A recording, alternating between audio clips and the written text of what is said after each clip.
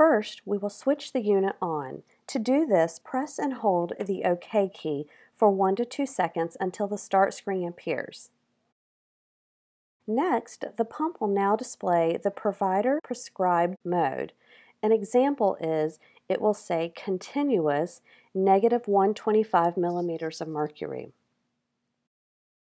To start the pump, press the OK key.